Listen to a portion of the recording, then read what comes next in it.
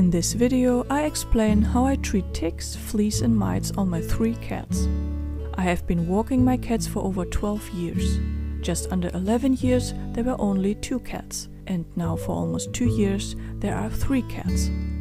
I don't use any chemical stuff, neither as a prevention nor in case of an infestation, because all that stuff can have side effects, partially so strong that it can make cats really sick. If you pay attention to some rules, chemical stuff is not necessary at all. Treatment of ticks. I don't use any stuff as a prevention against ticks, so also no natural things like oils or so, because it is simply not necessary for my adventure cats. When I walk my cats, I always keep an eye on them anyway, and if I see a tick crawling around on them, I just flick it away. When we're at home and I find a tick that's stuck to the skin, I usually use a simple pair of eyebrow tweezers to remove it. I place the tweezers close to the head of the tick and slowly rotate it in one direction until it falls out on its own.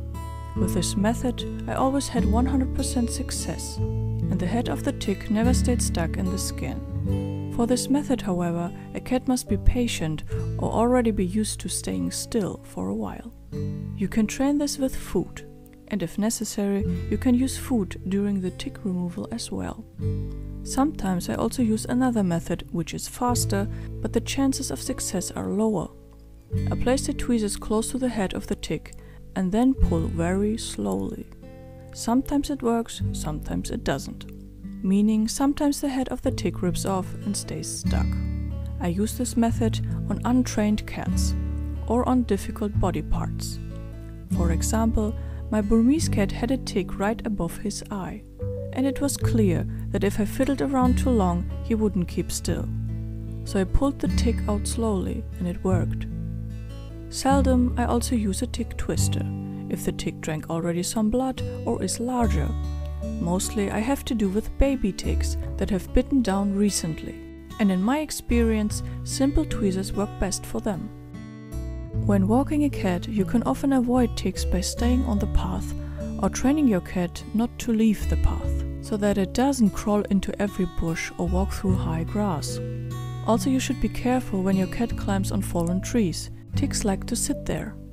In my experience, ticks are more likely to be found on naturally fallen trees, so where everything is all over the place and off the path. I never found ticks on fallen trees which have been neatly stacked somewhere by workers. Now I will give you some numbers on how many ticks my cats collected over the years. During walks, meaning when I flick the ticks away, I would have to take a guess. I would say that I flick away about 30 to 40 ticks per year. Ticks that are already stuck to the skin are very rare. Last year there were only 3 to 4 ticks stuck on a total of 3 cats. Some years there were no ticks stuck at all. That's why I don't see any need to apply any chemical stuff on my cats. You just have to be attentive while walking, follow some rules, and then you will have seldom any problems. Treatment of fleas. I don't use any prevention stuff with fleas either, because it is not necessary. While walking my cats for over 12 years, there was only 2 times a flea problem. Fleas can be avoided very well by simply following some rules. Number 1. In city and village areas the risk of fleas is high. They come from all the outdoor cats and dogs running around. This also includes parks, football fields and similar. In nature, meaning forests, wild meadows, beaches or similar, is the risk of catching fleas almost zero. My cats have caught their fleas those 2 times on a football field. I have often seen outdoor cats running around there, also people walk their dogs. Number 2. Avoid direct contact with other animals outdoors. For example, don't let your cat come into contact with outdoor cats, dogs and other pets. So keep a safe distance to them. Not only because of parasites, but also for the safety of your own cat. Wild animals should be avoided for the same reasons. If you pay attention to these rules, you will have little to none problems with fleas. When my cats had 2 times flea problems, I didn't use any chemicals. I bought a flea comb, and I combed the cats every day and got rid of the fleas. You really have to be careful doing that. don't underestimate the fleas. The little buggers are really fast and can jump far. As soon as I get a flea on the comb, I immediately squash it with the fingers. It's not that great, but attempts with a tissue or similar have always failed. In my experience, fleas prefer to sit on the head, neck, back and side areas of the body. Sometimes at the base of the tail as well. I have never found anything on legs or the belly. Nevertheless, you should check everything, of course. I also vacuumed all the cat's sleeping areas, couches, etc. every day. The first time it took about 2 months until the fleas were completely gone. However, it was never a large infestation. It was just that I found a flea here and there. I have to say that the first time I noticed the infestation a little too late, and therefore they could already multiply.